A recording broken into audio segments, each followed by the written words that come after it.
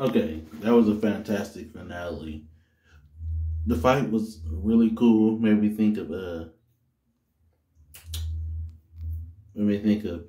Well, Ultimate Spider-Man, like the show where Drake Bell was Spider-Man, but also made me think of What If season one, that fight where he's just crack going through dimensions.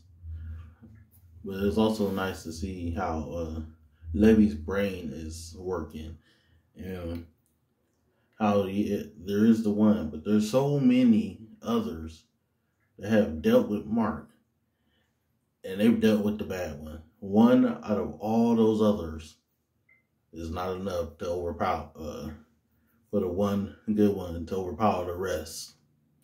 But also, Debbie was strong in character this episode. I really liked Debbie. Then we see Omni Man getting prepared for his death, but then Alan finally shows up.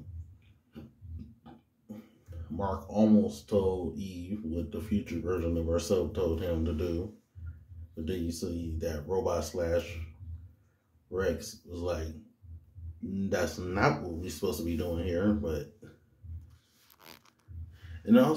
this episode also has a lot of relationships being remended. People are finally talking to each other, and having discussions to help with their relationships, whether it be platonic or otherwise. Mainly it's romantic, because Duplicate and Immortal, Robot and Monster Girl.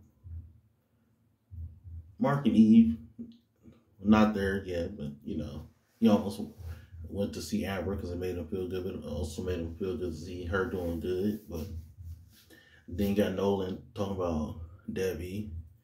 No. Just no.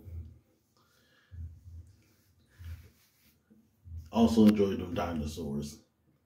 Always like how sometimes when dinosaurs are talking, how it's portrayed when they have intelligence. That was nice. But when Mark started laughing, it made me think of Rex, but also think, yeah, he would not have been well left here. And apparently they saw what happens to him when that's the case. But strong finale. I can't wait to see what happens next season. This was fantastic. I really enjoyed the episode for the character work and just the emotions throughout it.